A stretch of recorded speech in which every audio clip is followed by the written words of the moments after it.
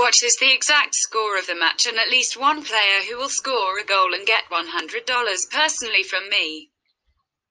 Leave the answers in the comments. Subscribing to the channel and liking the video are also required. We register by reference in the attached comment. Enter the promotional code. We get an advance rate on your account.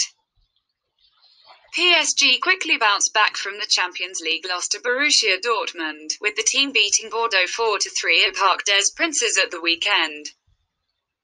Les Parisiens moved one step closer to defending the trophy, but they will surely stick to their attacking style of play against Dijon.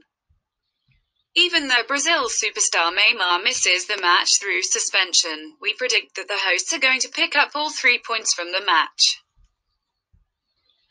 In Neymar's absence, all eyes will be on Kylian Mbappé, who scored his 16th goal of the season in the triumph over Les Girondins. The Mustards, on the other hand, are fighting hard to avoid relegation to the Ligue 2.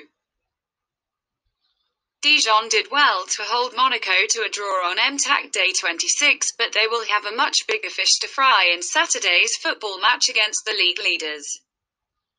Prediction: 3-1.